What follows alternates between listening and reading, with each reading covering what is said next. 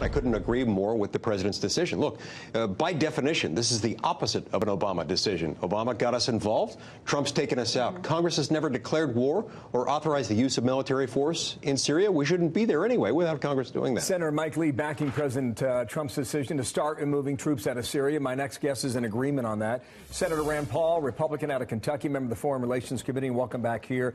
A lot of your colleagues disagree. Why do you support the beginning of this move in Syria? Right. Well, this is a very bold move for President Trump. It's exactly what he promised the American people. In fact, it's one of the reasons he won the election, is that he's different than so many Republicans that want to be everywhere all the time around the world, that they want us to be the world's policeman, that every war on the planet we've got to have our soldiers involved with. President Trump said he was going to treat America first. And so I think bringing some of that money home, whether it goes towards border security, whether it goes towards building bridges and roads in our country. See, I think there are a lot of independent voters and a lot of people in the middle in these states that President Trump won, Ohio, Pennsylvania, Wisconsin. These are states that no other Republican won because they want to be at war everywhere all the time. President Trump said, we're going to fight when we have to, but when we win, we're going to come home. It's an incredibly bold maneuver. All of the naysayers in Washington will be against him. But guess what? If you ask the American people, this is why President Trump won the election. Okay, I have a few pointed questions for you on that then. Do you believe this is a veiled way of getting more border security? You save money in Syria and you put it toward the border in the southwest? I don't think that's the intention. I think that we have won the war against ISIS. We've taken back 99% of the land. The upper hand is now with the people who live there. And ultimately, self-determination is about the people who live there standing up and fighting. We've spent trillions of dollars over there. For goodness sakes, should the Iraqis now stand up and defend their territory? Should the Kurds stand up and defend their territory? Absolutely. But we should not always have to fight everyone else's battle and pay for it. But can any of this money be shifted to a wall? Is that the purpose? I don't think that's the purpose. But I've advised the president for some time now that we're spending $50 billion a year in Afghanistan, and we should declare victory, come home from Afghanistan, and that money would be and could be used for the wall. I think a lot of people in Bowling Green, Kentucky, your hometown, would agree with you on that. However, you've got bigger players in Iraq.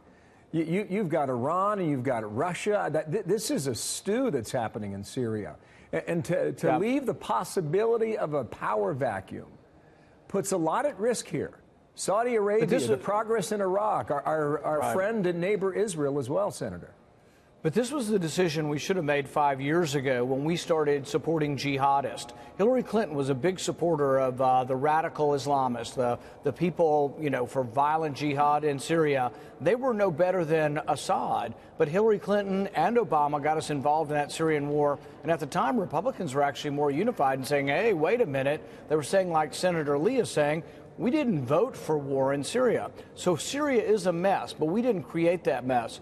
What you really need now, and if you talk to the generals, not one of them will say there's a military solution over there. We need to get together with Russia, with Iraq, with Iran, with Turkey, with all of the players, with Syria, and we need to have a peace negotiated now because no one's going to completely win that war. That's a tough neighborhood. Here's the tweet from the president, one of many, on Syria. Does the USA want to be a policeman of the Middle East, getting nothing but spending precious lives and trillions of dollars protecting others who, in almost all cases, do not appreciate what we are doing? Do we want to be there forever? Time for others to finally fight. I mentioned the vacuum. Let me move on to the opposition. Senators yesterday, apparently they gave Mike Pence an earful behind closed doors. Here's part of their statement. Any sign of weakness perceived by Iran or Russia will only result in an increased presence in the region and a decrease in our trust of our partners and our allies. Valid points there, Senator. Well, what happened is our original goal was to defeat ISIS, and we did. ISIS is defeated, 99% of their land is gone, and I think the people who live there need to stand up now and keep ISIS from reorganizing. But it should not always be the job of the American taxpayer. Look, we have people struggling in our country, struggling to make a living, struggling on bad roads and bad schools. Let's take care of America first, and let's not say that we have to rebuild every other country and that we have to send our soldiers into harm's way in every other country and that we're never coming home.